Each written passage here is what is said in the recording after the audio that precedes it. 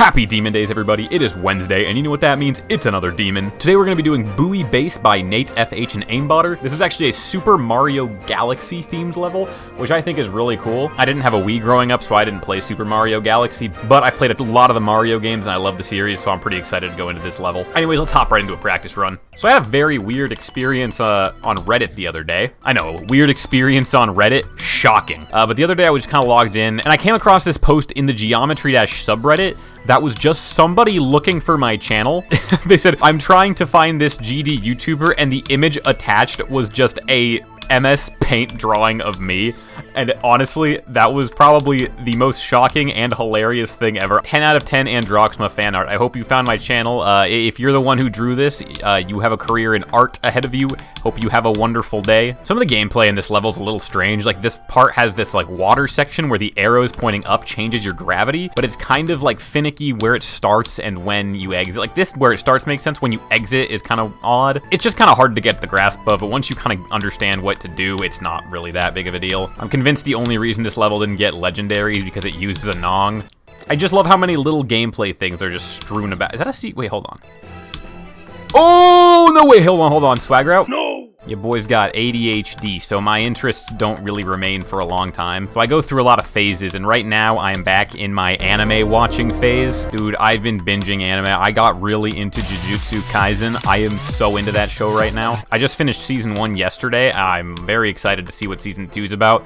Somebody told me that Season 2 is going to wrench my soul out. I don't know if that's true, but I guess we'll find out. There might be some like Jujutsu Kaisen fans in the audience, just like either what the fuck is he talking about, or yeah, no, you're fucked. You're gonna be emotionally scarred. I actually started watching it while I was on the plane, so I was just looking for something to watch, and that just fully got me back into the swing of watching anime again. I was like, I forgot how much I enjoy this. My first anime phase was during the pandemic, and oh my god, did that pass the time. I watched so much fucking anime during that pandemic. It was honestly kind of great, because I was in school, I was unemployed, I would wake up, do my homework, and then just watch fucking anime for the rest of the day, or play video games with my friends. Other than, you know, the isolation and the loneliness, pandemic was a great time for gaming.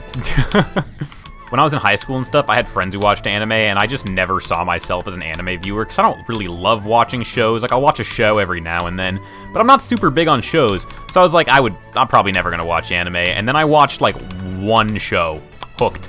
That was it. That was it. I swear, another thing I've been getting into lately is mobile games. Every week, I'm like playing a different mobile game. I'll just go to the free-to-play section, I'll pick one game, and then I'll just play it for a week and then drop it. I remember mobile games used to be like pretty dope, but now they're all just kind of the same game repackaged. I swear though, they know how to make you spend money. The greatest mobile game idea anyone came up with was making them all free and having to pay to turn off ads. Because I will tell you, every time I download a new mobile game, if the remove ads option is like less than $5, I'm getting it. I'm removing the ads. And games, I swear to God, mobile games used to go for like 99 cents with no ads, so they did it. They really figured out a way to optimize that business strategy. I've seen some ridiculous ones though where it's like $19.99, and I was like, you are really overvaluing your game. Some people dump crazy money into mobile games though. I knew a guy who told me his coworker every week would download a new mobile game and just dump $100 to $200 into it. And I was like, how are you doing that? How are you paying rent? I am not one to talk though, because I have dumped an egregious amount of money into Pokemon Go. And you guys are probably like, he's just over-exaggerating. It's not that egregious amount. Last time I checked how much money I'd spent on that app, I went into my Google Play purchase history and I just kind of went down the page and added it all up. I was at about $3,000. I believe that was about 3 or 4 years ago. So, I mean, it's only gotten worse now. I haven't stopped playing Pokemon Go, you know, so I can judge people all I want, but at the end of the day, I am just as bad, if not worse. Pokemon Go really helps me get outside and walk around, though, so at the end of the day, I see it as an investment into my health. I am doing this because I want to be a healthy, strong man. Not because I want a 100% IV shiny Mewtwo. No, that's not the reason. I've actually been working on a new video lately. I see a lot of those videos that other Geometry Dash YouTubers do, like the tag and the hide and seek and stuff, and that's all cool. You know, I feel like there's already enough people doing it, though. It's gotten pretty saturated. I do think it's a creative idea, though, and they're very fun to watch. So I wanted to do something similar to those videos, but I didn't want to do something that had already been done. So I kind of did some thinking, and I came up with an idea. and then I did some research, and I couldn't really find anybody else who had already done this.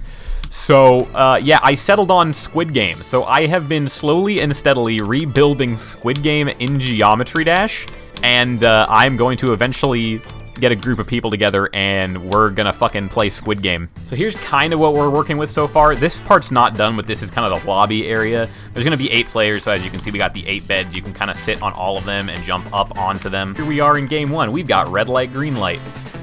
This is kind of cool because it's pretty 3D. I wasn't actually expecting to go this route, but then I kind of made this little entrance area, and I was like, well, I gotta do it now. So this is sort of like a track that you would see at like a track and field event.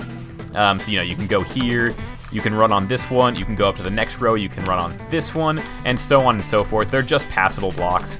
I accidentally made it so that you can step on these.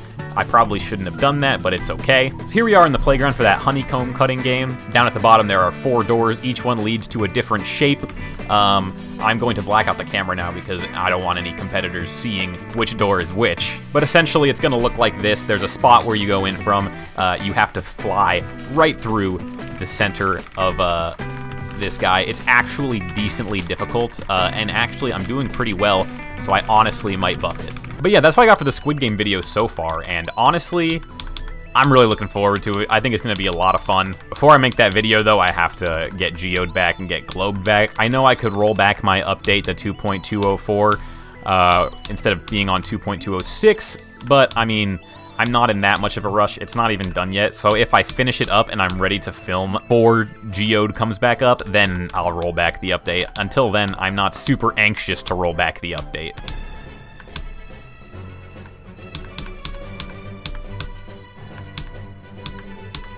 Oh, what just happened there? Dude, I feel like I keep dying at 69 in these. I die at 69 so frequently. Can we all agree at this point that creators are just putting very difficult choke points at 69% for the culture? I just saved a death there because you're not supposed to land there. But you can jump, which is really nice. I'm definitely just killed myself for no reason 1% later.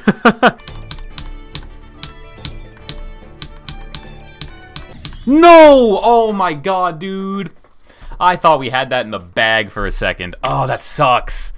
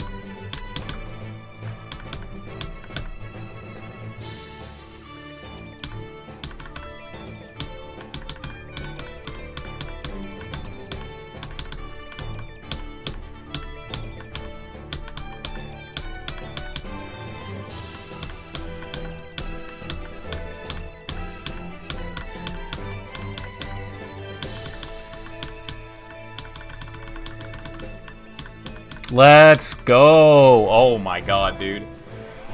Oh, I was getting really frustrated there. Oh, let's actually try this new feature. That's so cool. This is actually a fantastic feature for a level like this, the new view level complete screen. This is so cool. Anyways, thank you guys for watching this episode of Demon Days. I got a little more frustrated than I should have gotten, but that robot part was just really getting to me, man. I was, oof. Anyways, thank you guys for watching, and as always, I will see you next week.